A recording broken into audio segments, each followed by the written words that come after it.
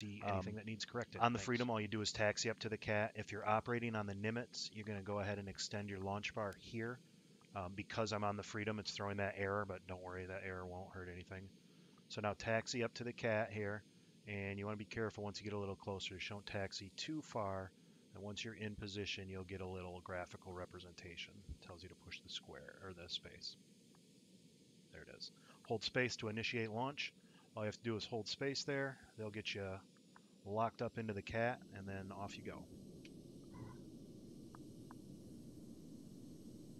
Just a little bit of back pressure, full throttle, and maintain your heading, and then turn off into the pattern or into the climb. Okay, on to case one. Carrier landing. Case one recovery is a good weather daytime landing on the boat. There are all kinds of procedures and stuff that you need to do. Obviously in Arma, these are greatly simplified. So number one, we make sure our hook is down. Now we're going to begin our recovery pattern. We're going to fly alongside of the ship the same direction as we will be landing and observe the deck to make sure the deck is clear. And it is.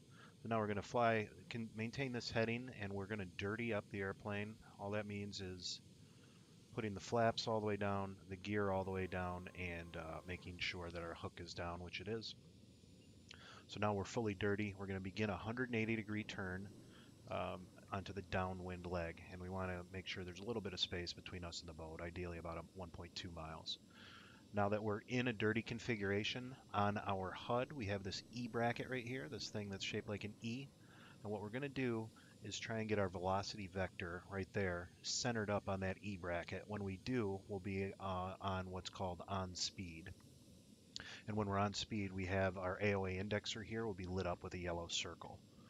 On speed has the airplane in the proper configuration where it's most likely to catch its tail hook on the arrestor cables on the deck. So there you can see right there, we're now on speed.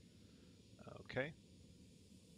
So now right around here, we're going to begin a turn onto our final.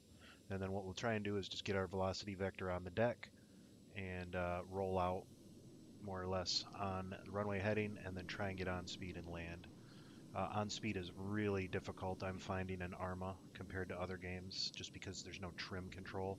Normally you use trim to get on speed, but it just doesn't exist in Arma, so have to do it stick and throttle, and it's certainly not easy.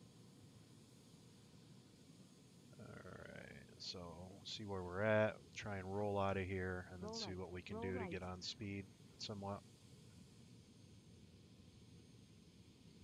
Okay, we're a little bit, cut that a little bit short, so I'm extending it. And okay, I'm going to fly this heading and then turn in right here. And we'll try and ride this all the way down. Got good on speed there. And there we go. We've got a good catch. Now, I don't know if you noticed up here, I did max my throttle as soon as we crossed the threshold. The reason that you do that is in case you get a bolter. What a bolter is it's when the arrestor hook skips the cables or flops over them. You'll skid off the end of the deck, so you go full throttle in case that happens, so you have enough energy to take off and go around for another try.